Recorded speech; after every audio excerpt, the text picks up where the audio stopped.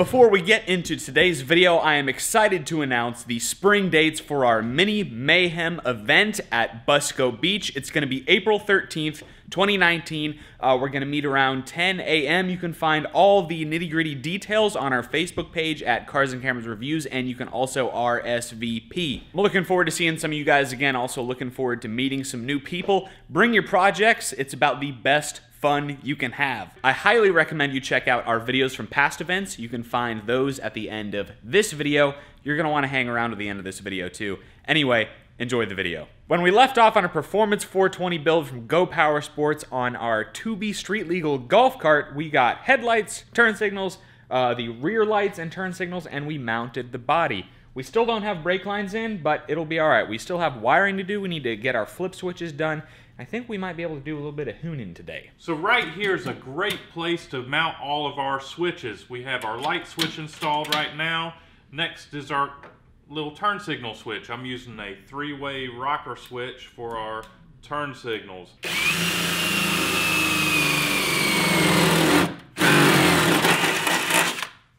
Ooh, look at that. Did you nick the wire? Is it all right? It's fine, yeah. I was about to say something about, I hope you don't hit any wires.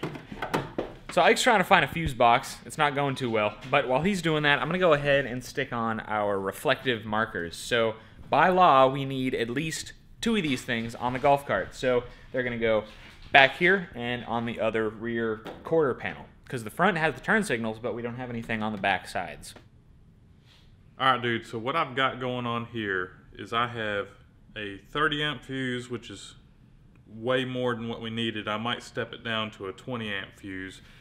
It's going to be operating the turn signals, and it's also powering up the regular lights. We're running into a small issue because we're using LED lights. There's not enough power draw to make these little things happy, so they actually don't blink very much. So we figure if we have to, if they're not actually blinking a lot, we can just add some more LEDs in the dashboard, so when the turn signals are on, we can tell if they're on because they'll be flashing on the dash too. This test lead to ground. So here's exactly what we were worried about. The turn signal's on, but we're really getting very little blinkage. It's because the LEDs aren't pulling enough amperage to really set off the turn signal unit there. So I don't know, we just need to figure something out. Well, we just need to install another light somewhere. Like, I was thinking an indicator on the dash. To let us know that. Yeah. So we know that, you know, hey, the turn signal's on. Because don't you hate getting behind someone and their turn signal's going off for 5-10 miles and stuff? Yeah. I'd like to be able to know about it. Ooh. Did that do it? Look. Oh, that's sweet. And the box is making a lot more noise too. Yeah. Oh, that's perfect. So we just needed 3 lights. Look at that thing walking all over the place. You just gotta just go for it, and it's not gonna be perfect. So now that disclaimer's out of the way.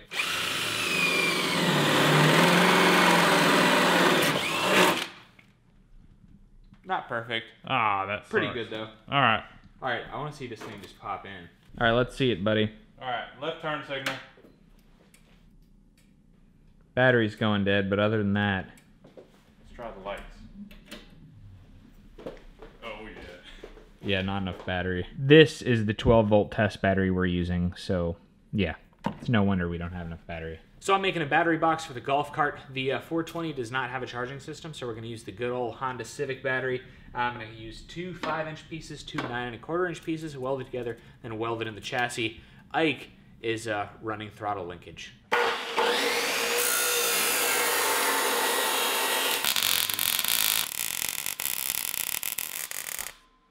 Test fit? Yeah.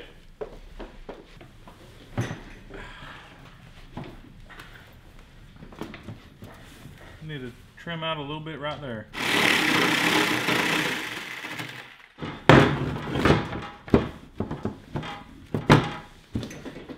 I think that's good. So we're getting close with the wiring here.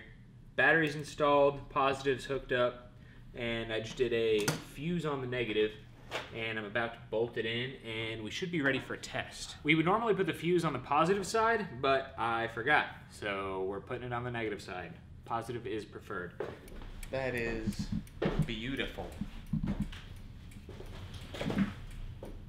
Ready for the other side? Yep. It's working.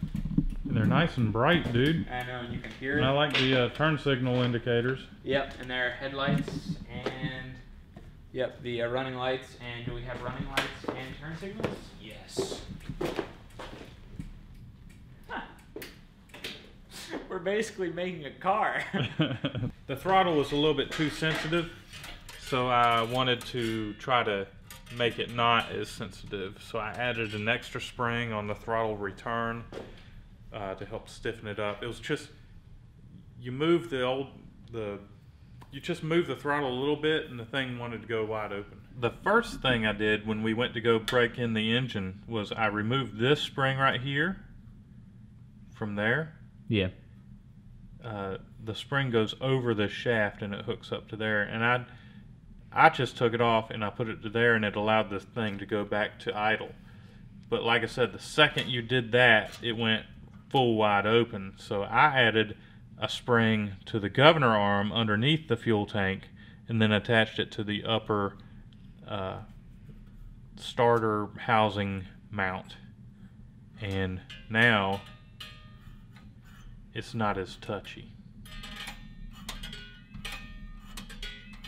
You know, Go Power Sports actually just came out with some new cables for go-karts that come with little tabs, and you weld them onto the frame. Really? So you don't have to rig your throttle pedal cables anymore. I don't know if we have any, but for all the viewers at home, check them out. Where are you drilling right now? Huh? I'm seeing a whole lot of smoke, but... Oh, look at that. All right, dude, so there's a piece of angle iron, Yeah. and you're, like, on it. Really? Yeah. Wow, my goodness. It is at quite an angle, isn't it? Yeah, dude.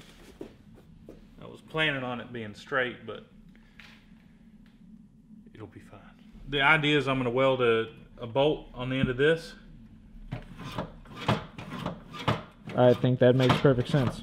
I hope there's enough Throw? throw. Yeah.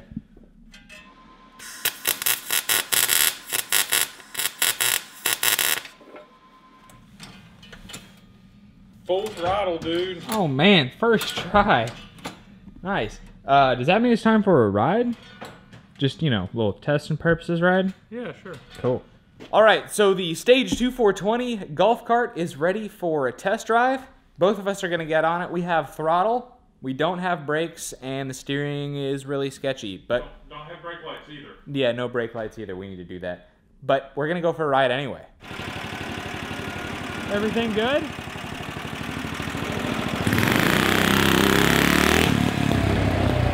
It moves out pretty good for how darn big it is.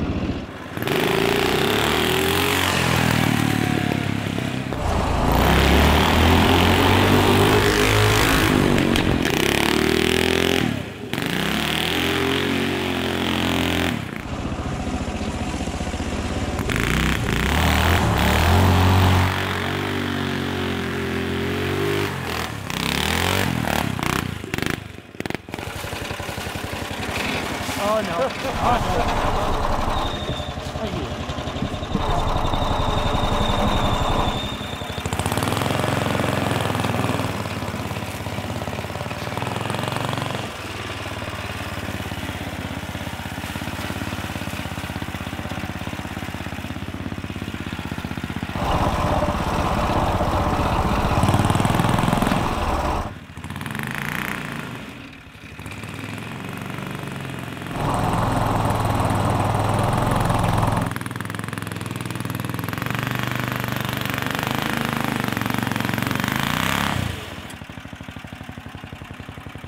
Once you give it the beans, man, it spins.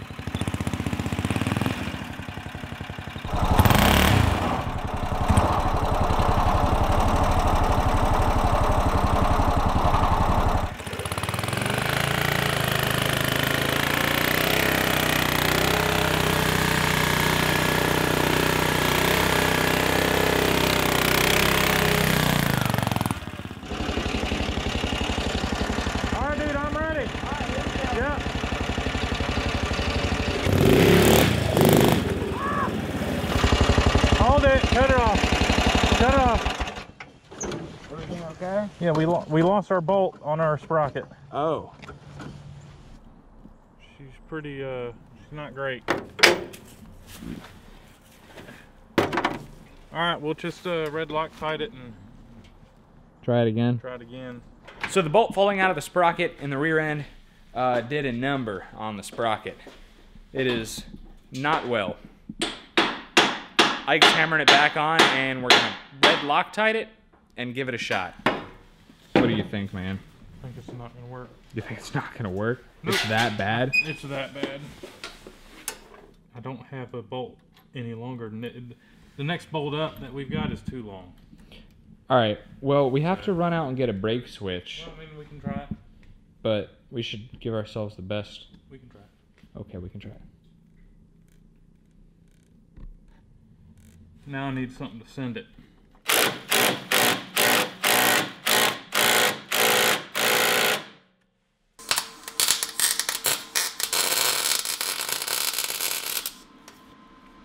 So we figured that tack welding the bolt to the sprocket would be a surefire way of keeping the bolt from backing out of the sprocket.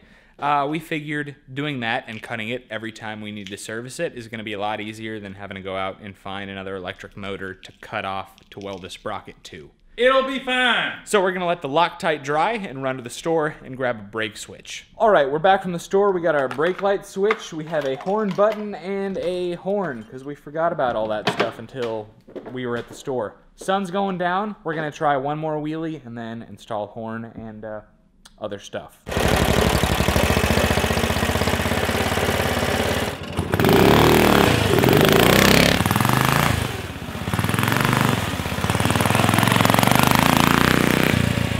What I have is a bracket. Do you recognize it? Go Power Sports steering shaft? It's Piece? some of the Go Power Sports pieces Yes. that I have modified. Yes.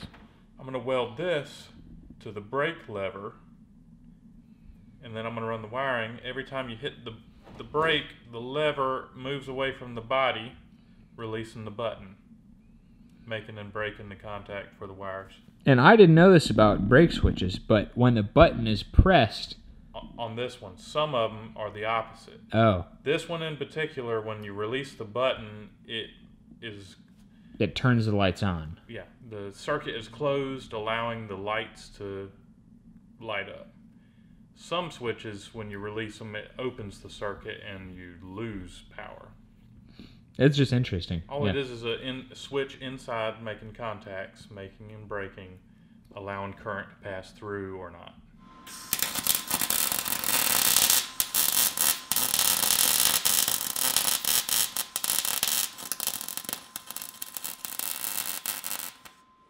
You know what we got there?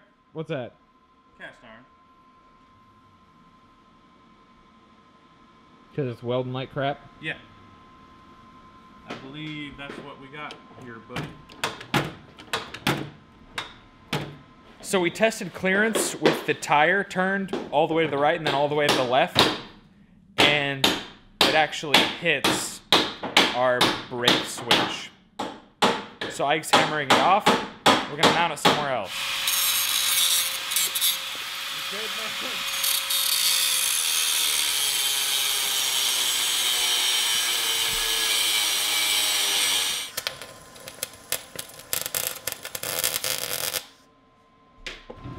And I'm going to weld it up the rest of the way, and then it'll probably give us room to trim off what we don't need. Okay. And then it'll be clear. Sounds good.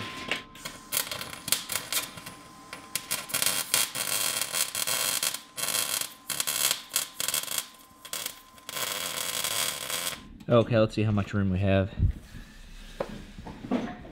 Oh, dude, miles of room. So it's confusing for me, but we're trying to adapt our wiring to where we can have brake lights and turn signals in the rear without affecting the front turn signal. So Ike is cutting and stripping a wire and attaching a diode to the rear light. Yes. So now you're running a new hot wire up into our dashboard area, and then you're going to attach the other end to the brake switch, right? Yeah. Cool. Hit the brake, buddy. Nice. Turn signal plus brake? Turn signal. Nice. And running lights now? Running lights. Okay. Great. Nice. This is working out pretty good, dude. Ready? I'm ready. All right, we got brakes.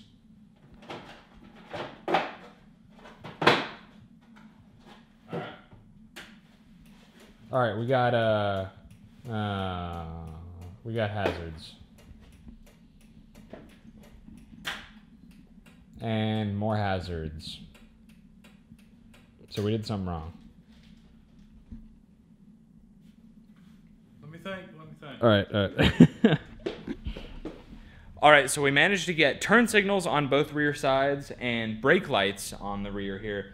But when you press the turn signal and then brake, it just goes solid brake lights. We don't have one red, one turn signal. So that's something we're going to have to look into, but we're out of time for today. Leave a thumbs up if you enjoyed this video today, guys. I think we got a decent amount done. We got the seat cut out, we finished up some wiring, and we did some massive wheelies, of course, with a little bit of assistance. Anyway, subscribe to Cars and Cameras for more awesome go-kart, mini bike, golf cart now content. And if you want to help support us in what we do, pick up some of our hats, hoodies, stickers, or t-shirts at cars-cameras.com. Thanks for watching. We'll see you next time.